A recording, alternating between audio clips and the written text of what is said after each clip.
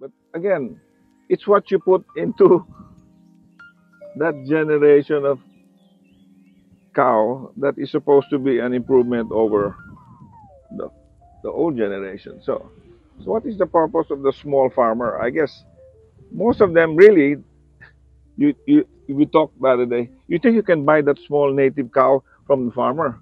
He won't get rid of that because that's his cash cow. This is a small cow who gives birth every year.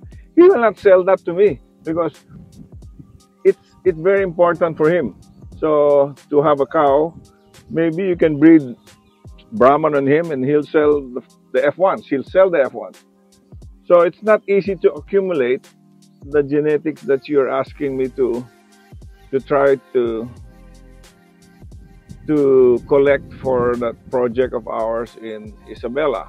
So be that as it may, the principles are the same. Whether there are 5 cows, 10 cows, 20 cows, it's still the same. It's still fertility, it's still productivity, and I guess you have to work at it. But you see, the thing is, most of these 96% people don't have access to the genetics that count. That is the problem, because the genetics they have now are limited in their... By who offers it to them.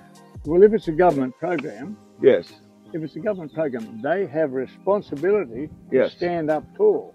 yes. So this works, that fails. I can tell you a funny story.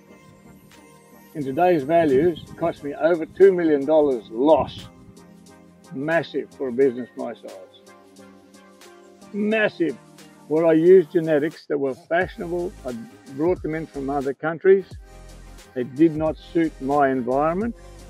They did not suit my economy of operation. It was a most massive fail.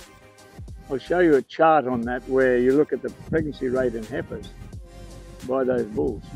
Fortunately, we never threw out the adapted cattle. Now, adapted is a big word.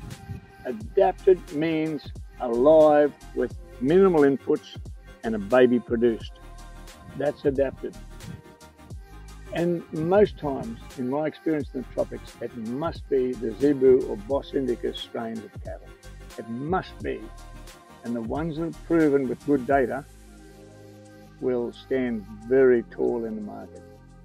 Matter of having that semen available at the right price, but have people prepared to say, this is the gold standard, that is the dirt standard.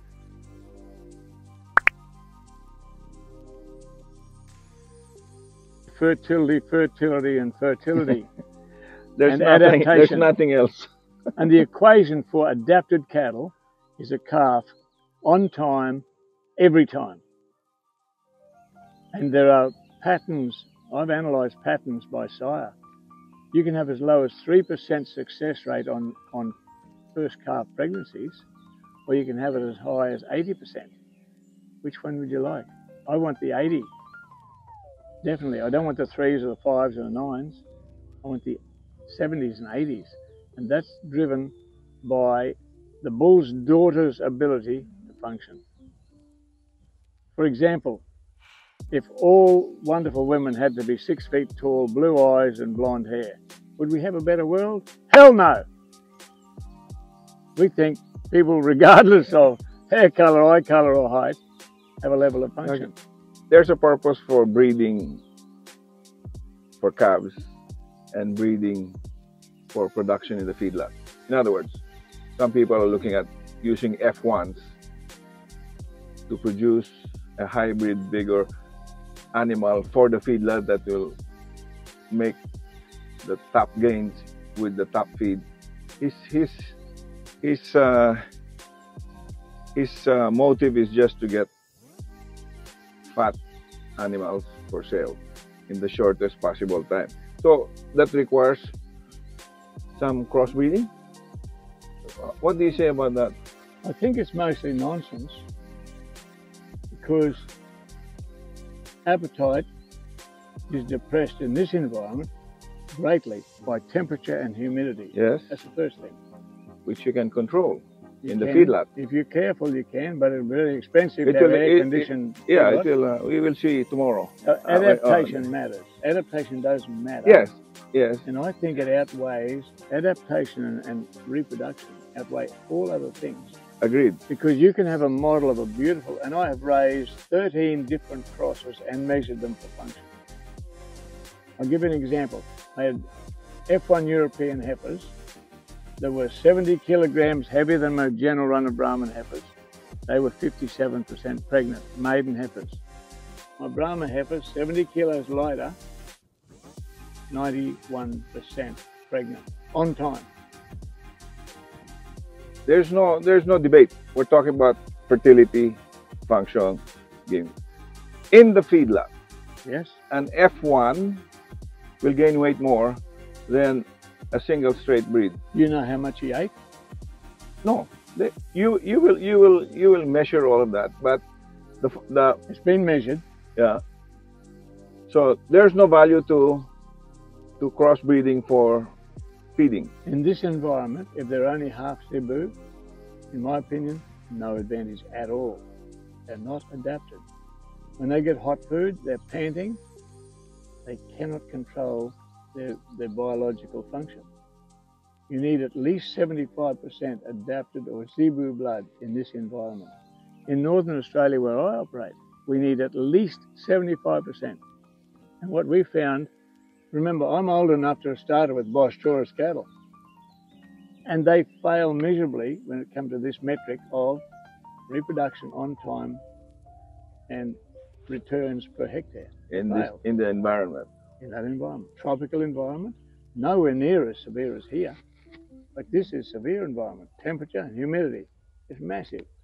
And then you get heavy rain, which is tough on cattle as well.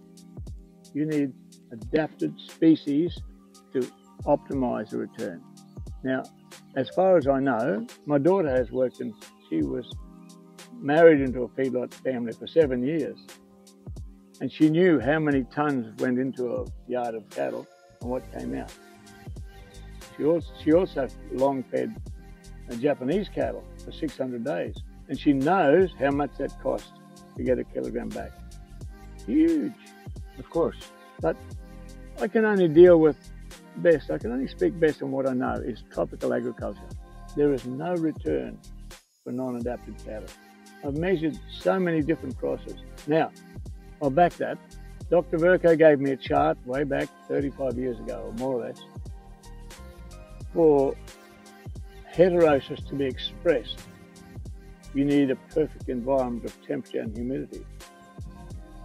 From a scale of 1 to 10, where 10 is more dead, at 0.7 on that scale, there is 0 heterosis left. Zero. Zero what? Heterosis, hybrid vigor left. They cannot express unless the environment is managed. Scientific fact. If you research Dr. John Verco, CSIRO, he did this work only 40 or 50 years ago. He gave me the chart in the mid-80s. I can show it to you one-on-one. We won't put it on the camera because it's messy, but it's information that's worth thinking about.